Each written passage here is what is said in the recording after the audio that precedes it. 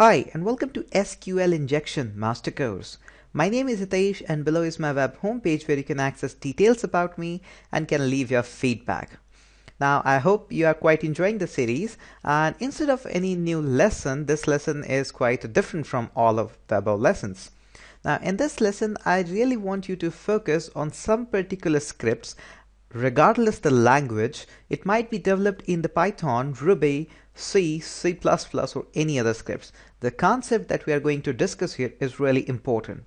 So we are trying to move something like, you can say, a tool-based approach, but really I'm not interested in to teach you how to use the Havage or how to use the SQL map or any other tools, because really tools are a great things if you know about the basics and the backend structure to fast up the things, but before that you should be really aware what they can do for us and what they cannot do for us.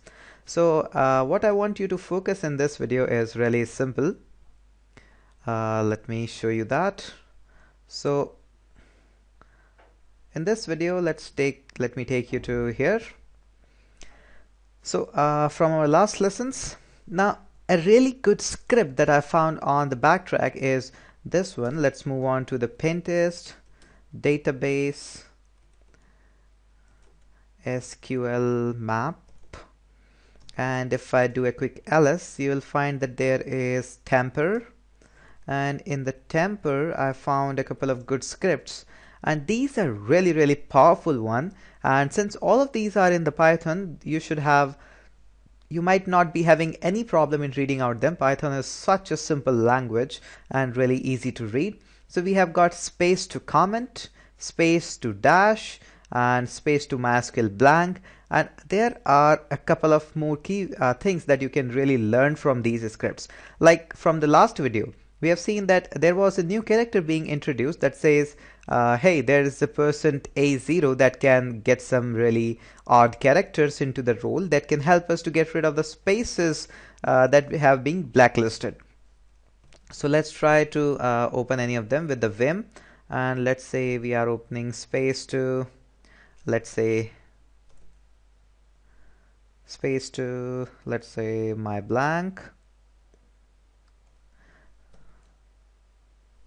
my SQL blank.py.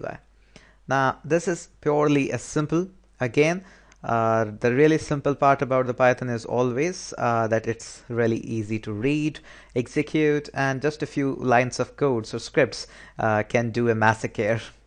So you can see for tab we can use 09, 0A, 09, 0C, 0D, 0B, A0. So all these blanks can be replaced by a lots of variety of things.